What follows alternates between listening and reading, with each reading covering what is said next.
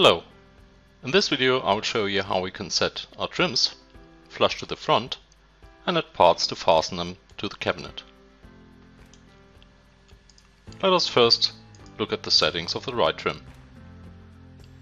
We have a width of 50 mm set here. If I now activate the right trim, you can see that it goes all the way down to the floor. If I now click on top of the plinth,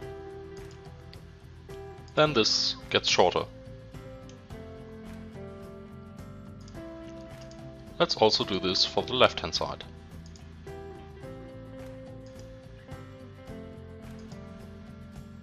On the top trim, we have now the option to check flush to front. If we now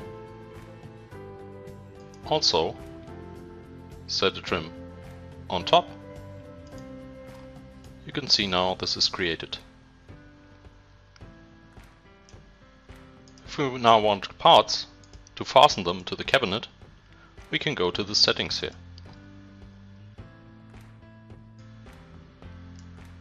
If you set connector panel for trim to 1 and specify the width, these parts are created when we hit save. You can also set a connector. If we now save this, these parts for fastening are created.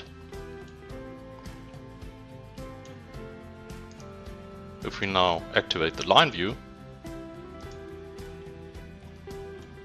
you can see that the dowels that I selected before are used for fastening the trim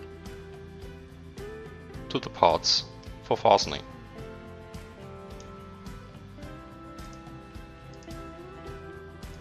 Thank you for watching.